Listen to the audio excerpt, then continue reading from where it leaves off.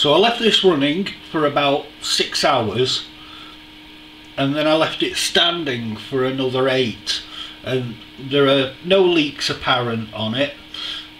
So next I'm going to fit my power supply unit, which is a CIT 750 watt power supply. I've also fitted my hard drive, which is a Western Digital Blue. It's a 1 terabyte SATA 3 drive. So I think I'll get the power supply mounted and start getting the cables all hooked up. So there's been some changes since I tried installing the power supply unit. I found that the radiator actually interfered, the power supply wouldn't fit. I could have rotated it 90 degrees and it would have fit, but there's vents on the back of this power supply, so I moved it. So I had to drain the system, move it, refill the system, and then recheck for leaks. This is done now. All I've got to do is sort out the side panel, fit, I have 2 of these UV lights.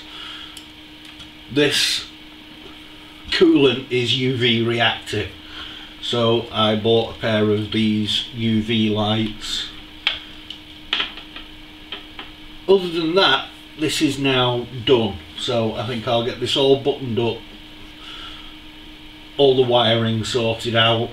I mean, there's an absolute stack of wiring that's just, it needs tidying up, but that can wait.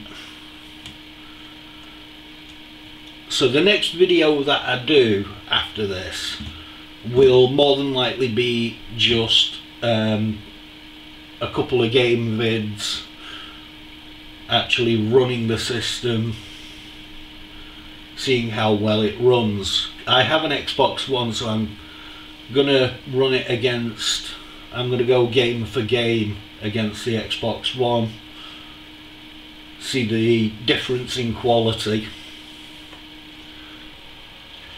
So I've got this all buttoned up now.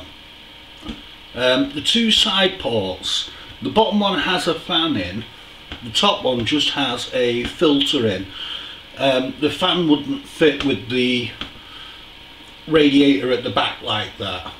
So I'll get this powered up, we'll have a quick look at it, and I'll get going and get all windows and stuff like that installed on it.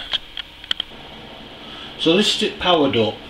These are 2 UV strips. The coolant is UV reactive.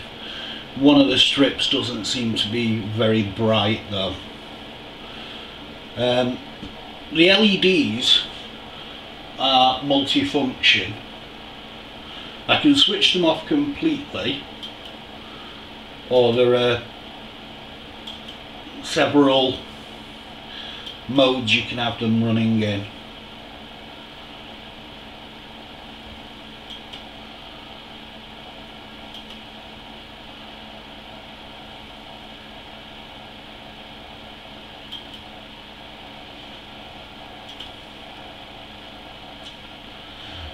So I'll get this turned round, we'll have a look at the front panel.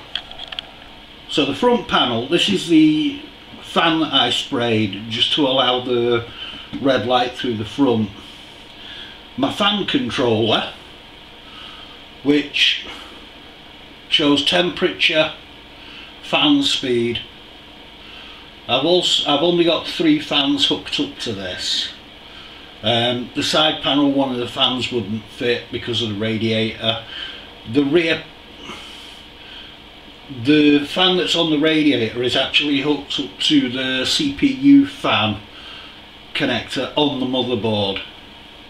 So I've got 3 that are hooked up right now to the controller. What I'm going to do now is I'm going to take this away.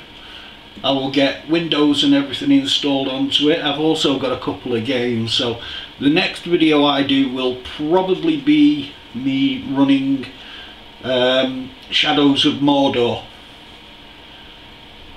on this, which will be a good test for this machine. It's quite a high spec game, so we'll see what the computer does with that.